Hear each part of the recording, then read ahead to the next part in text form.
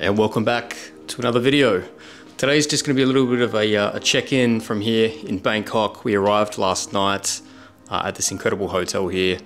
I can't pronounce it, but I think it's called at 21 Saladaeng. Very, very nice. You know, check this out. It's like a little office space where I can edit some videos. Bit of a nice area over here. And I'll come back around here. It's a nice little kitchen area. It's super nice. Right now we're just about to hop out for our first look at Bangkok.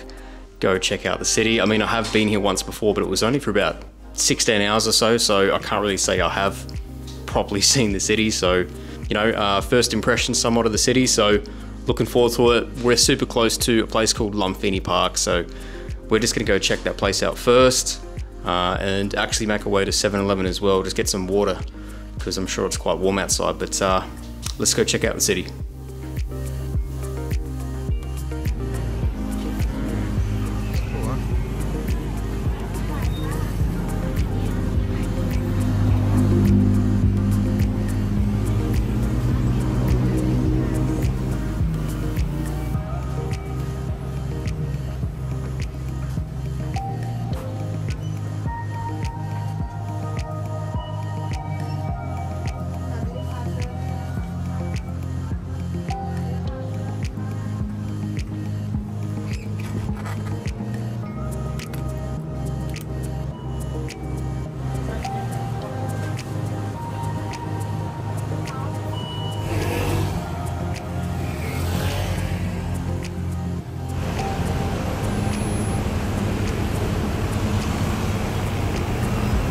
So we got a couple bottles of water now. Walked past a few different sort of like markets and things on the way down here to Lumphini Park. I like massive parks in big cities. It's almost like a break from all the craziness. It's like a nice little secluded place. Ah, this must have been like an old little workout spot. It is. It's an old gym. Or is it an old gym or is it still current? Some old like bench press. Members, 200 baht, 30 baht daily.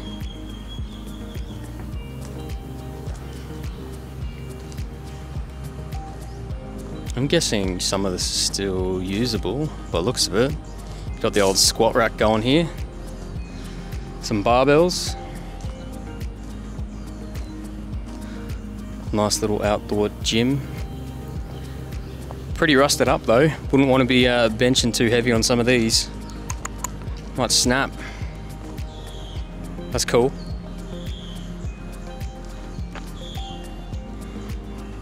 Cindy's just taking some photos at flowers as usual.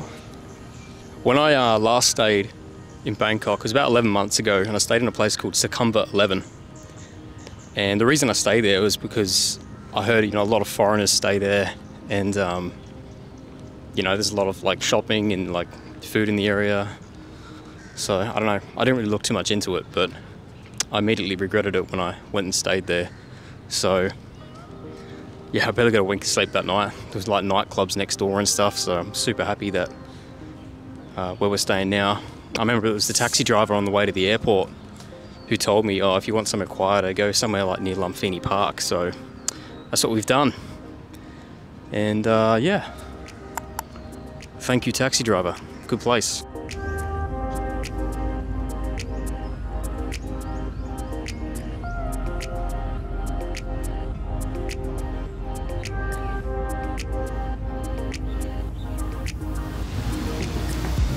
Found a nice spot to chill, take it all in, just alongside this lake here.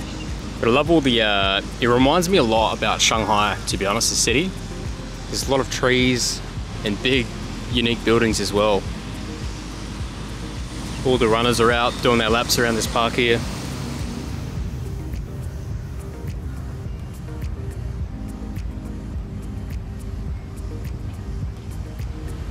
It's funny, we just had an old man walk past and sort of like look at us both. Put that into context. Actually, my partner, she's Chinese, I'm Australian.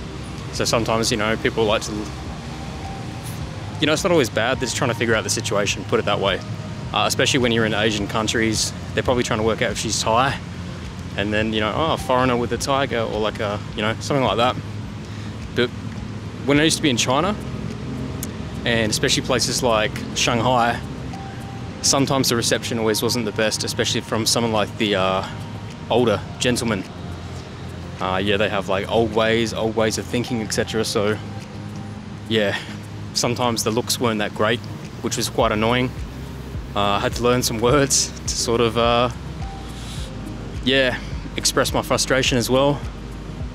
But just then, the old man, when he walked past, he just looked at us both, and I did what you should always do in that situation. I just cranked out a bit of a smile and a head nod, and he smiled and gave me a head nod back. So I like that. So yeah.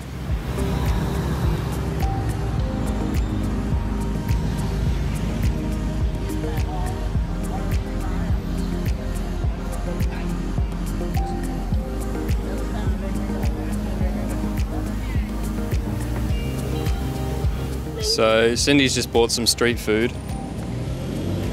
She got this one. Well, she got this one because I think a couple of days ago in China it was a Dragon Boat Festival and it looks quite similar. Yeah. So I'm guessing there's probably like sticky rice or something inside there. Mm. Yeah. Oh yeah.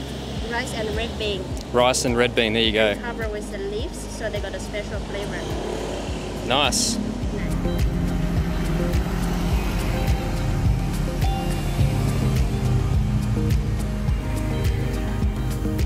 Back at the hotel now, just looking at some of these old photos from around Bangkok. So before the tuk-tuks, that's how they would have transported people around. Wow, there's more photos around the back here too. We can actually see the building. Yeah. It must be this one over here, I think. Yeah, this is the one. So I'm pretty sure this is the building we're staying in. And judging by those cars, possibly the 50s, 40s or 50s, that's a guess. The building look like the one on the mound.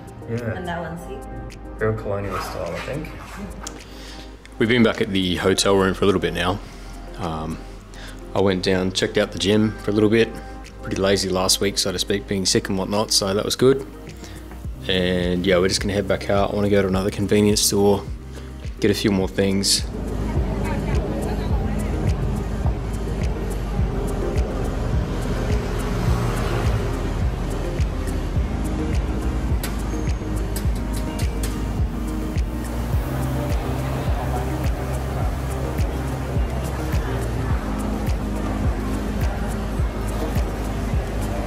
All right, we are back at the hotel now.